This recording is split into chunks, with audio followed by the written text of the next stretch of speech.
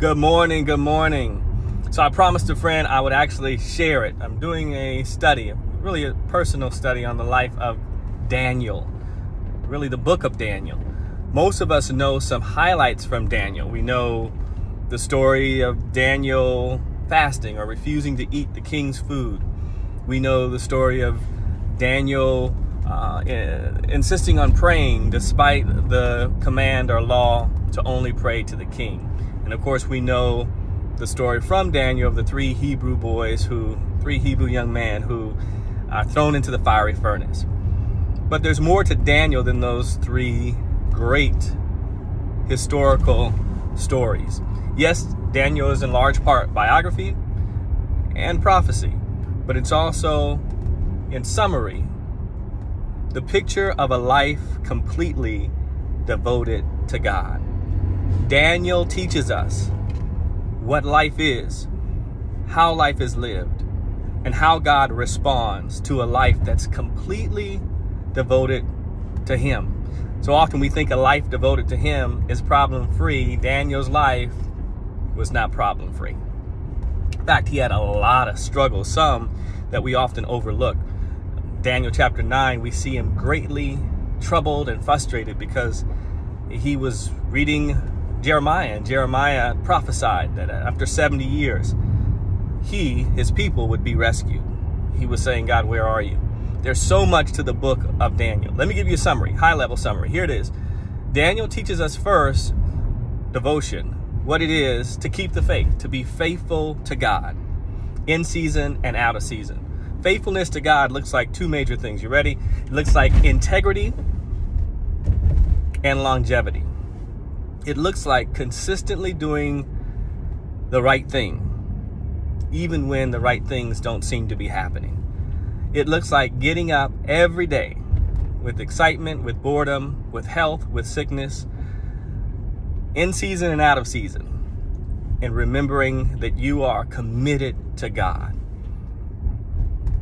So first, it's about our faithfulness. It's about our faithfulness. But not only is it about our faithfulness, it's also, and maybe more so, about God's faithfulness. It's awesome to see how faithful God is throughout the life of Daniel. Remember, Daniel served under 5 kings. He literally served until he was an aged, old, senior man. And in all that, God was absolutely faithful. So he could stand in a lion's den and not be fretful and even go to sleep because he knew the faithfulness of God. God is so faithful. In fact, one of my favorite verses in the Bible comes from Timothy. It says, even when we are faithless, God is faithful. God cannot deny himself. God is so faithful. He's more faithful than we can understand or imagine. He's faithful in season and out of season. There's no circumstances that can cause God to be unfaithful. He can't do it. He's God. He's faithful. His very nature is faithful. Like the seasons, like the sun, it cannot be stopped. God is that faithful. Then lastly, and almost paradoxical, we talked about God's faithfulness. We talked about our faithfulness in reverse. But Daniel's also about God's favor. God's favor. It is this selection, almost unfair, but it's paradoxical because while God chooses to show us favor, the Bible also teaches us that there are things that we can do to live in or to experience God's favor at its fullest level. Proverbs 18:22 says, he who finds a wife finds a good thing and finds favor with the Lord. So it suggests to us that there's a certain lifestyle, in that case, godly marriage, that causes God to look favorably, more favorable on us. But then there's also some aspect of favor that we can't fully earn or explain. As I look at in just everyday world, I look at the life of Allen Iverson. Here he is getting ready to turn 50, right? And he's getting ready to get a $50 million reward from work he did years ago.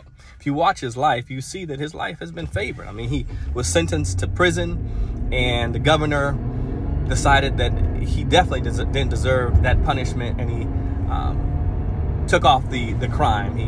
He waived the crime. His life is a life of favor, not just with talent, but just God stepping in various ways. Did he earn it? I don't know. I don't think so, but it's obvious that he's been favored.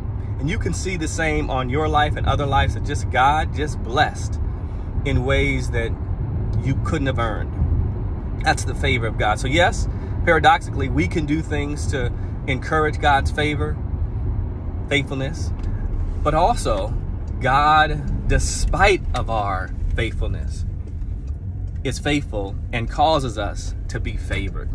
Man, I'll finish this another time. I'm at work. Be encouraged. God bless. Have a great day.